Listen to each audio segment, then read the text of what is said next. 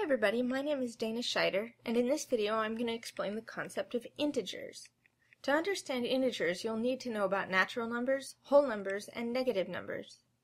If you haven't learned about those things yet, my earlier videos in this playlist can help clarify them. You don't have to know about fractions and decimals or be comfortable with arithmetic to understand integers.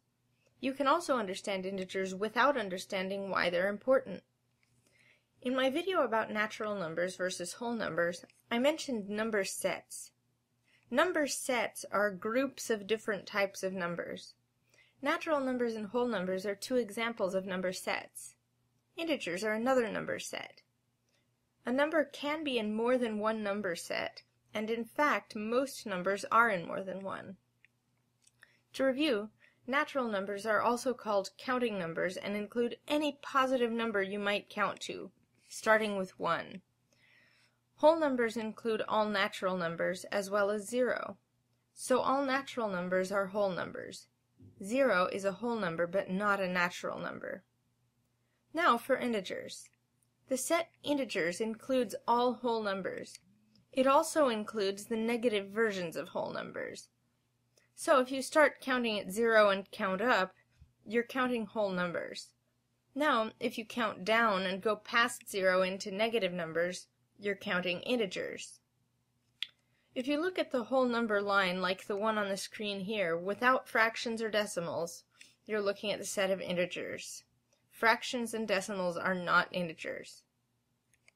So now you know three number sets: natural numbers, whole numbers, and integers. There is overlap in these sets. All natural numbers are whole numbers, and all whole numbers are integers. But negative numbers are not considered natural numbers or whole numbers, and they are considered integers, as long as they're not fractions or decimals. Here's a diagram that shows the relationships between natural numbers, whole numbers, and integers. Natural numbers and whole numbers are subsets of integers, which is just another way of saying that all natural numbers and all whole numbers are also integers.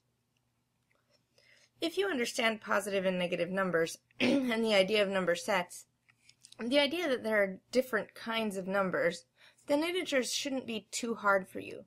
Still, if you have any questions, please post them in the comments and I'll be sure to answer them.